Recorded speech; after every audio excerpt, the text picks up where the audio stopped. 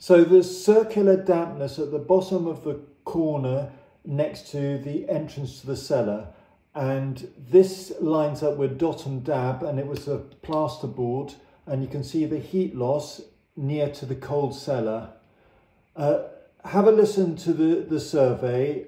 These were the areas of particular concern, and obviously you can see the heat loss.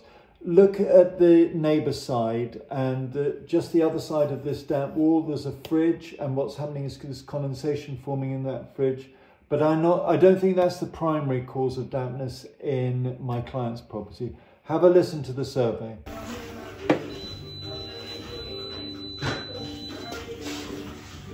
So that isn't rising damp.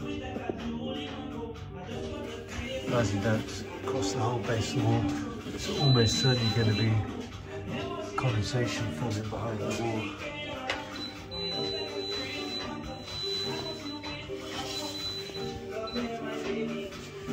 You've got the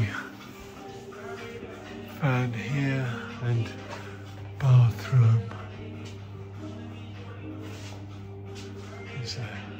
This is in the cellar. There's high damp meter readings there.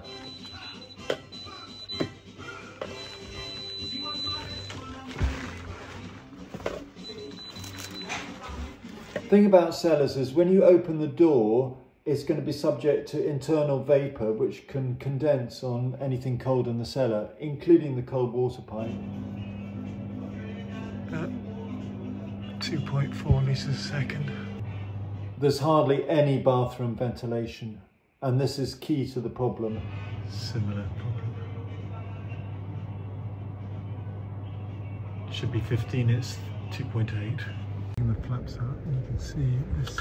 There's what's called a backflow shutter, and it's been held you could even take it shut. But it's now open. So and the two vents are joining each other, and they're creating a shortcut. So vapour's going down one and coming back into the house. 4.4. It's not very good, but it's because it's got long ducting, but it's about double what it was. So anyway, that's at least it's going in the right direction. And this one is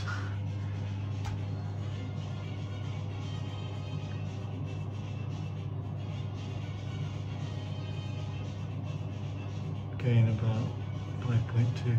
I think part of the problem is they're ducted through the same ducting out, but it's about a third of what it should be, but it's a lot better than it was before. About double it also. So there's dampness up in the chimney, up on in the loft. There's some discoloration, but that may come from rust rather than penetrating damp.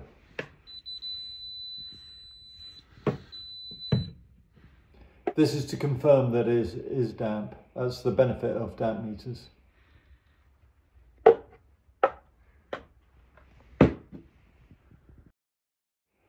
There are condensation dribble marks. Now, I didn't find anything particularly wrong with the chimney breast here.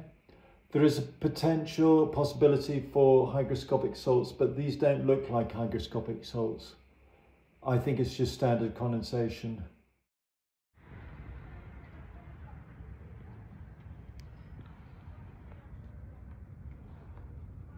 Nothing majorly wrong with the LED flashing.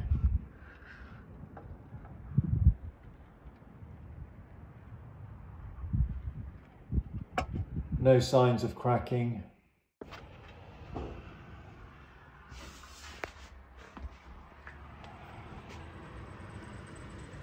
So in conclusion, we definitely have a high risk of vapour in the ground floor, just next to a cold zone being the cellar.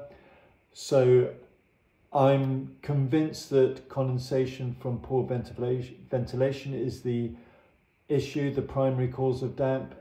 It could be made worse by the neighbours, but then that's the same issue, condensation from poor kitchen extractor fan in that case, and the fridge being just next to that wall.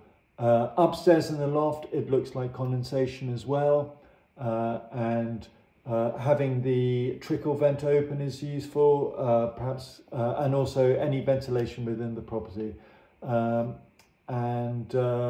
Always keep the dew point below the outside temperature by using your data loggers. Thank you very much, and please do comment. Thanks.